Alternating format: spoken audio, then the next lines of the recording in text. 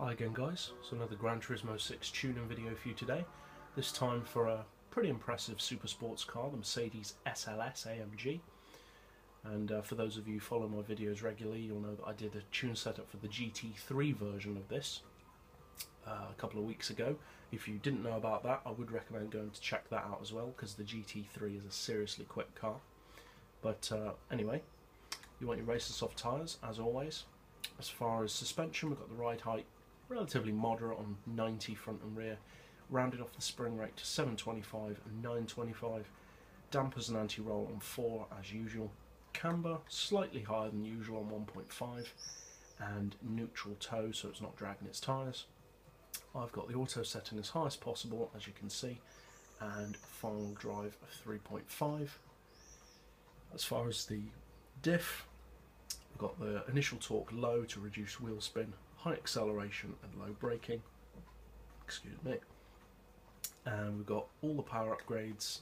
I haven't actually fitted NOS on this car, mainly because I don't use it that much. You definitely want weight loss on this one, because like most Mercs it's quite heavy, and unfortunately you can't adjust the rear downforce, but you could do what I've done, which is remove the rear wing, which does help with top speed, because obviously the SLS usually has a wing that deploys at a certain speed, but at extremely high speed that just works against you like an air brake, so I removed it. Then again, I don't know how realistic this game is in terms of aerodynamics, so you may get the same speed by leaving it on, who knows. But we've got traction control turned off as usual. And yeah, the SLS is a pretty quick car, pretty decent looking car. I didn't really like it when I first saw it, but it's kind of grown on me.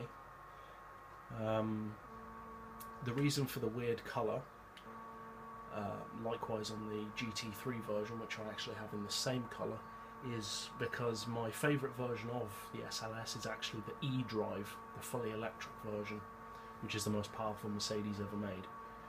But or the most powerful Mercedes road car ever made, I should say. But unfortunately that one's not on the game, not yet anyway, so I've just painted this one green as a homage to that one. But yeah, it's a pretty quick car, as you can see. It has a cruising speed, I believe, around 270, or just over apparently, because I haven't driven this car in quite a while. And as you can see, it's fairly far away from the red line, so you can easily do over 300 with slip and or with NOS. And yeah, so it's a pretty good car actually.